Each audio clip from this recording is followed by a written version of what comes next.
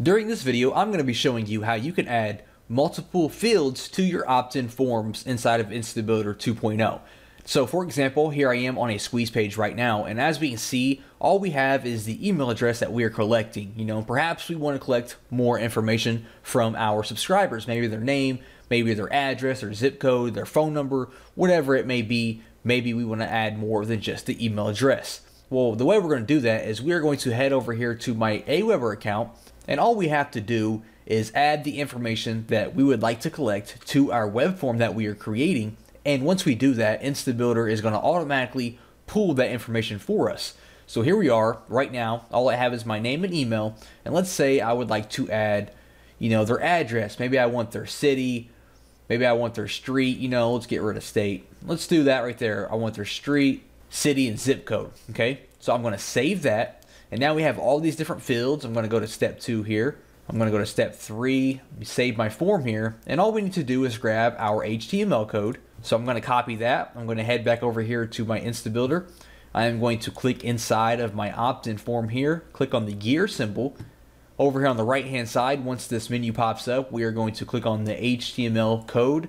We are going to paste it and then click on process. There we go. So I'm going to head back over here. We're going to extend this a little bit now to make up for all the fields that we added, just like that there. And now we have our name, email, street, city, zip code. Now we might want to change the name of these. Maybe I don't want it to stay street 2. Maybe I don't want that to say city. And maybe I also want to add some icons. So we're going to go back over here. We're going to go to the opt-in form fields. We're going to click on manage fields.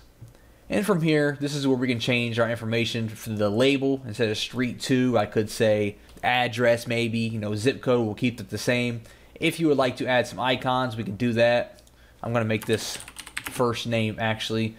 Make this say email address. Let's add some icons here.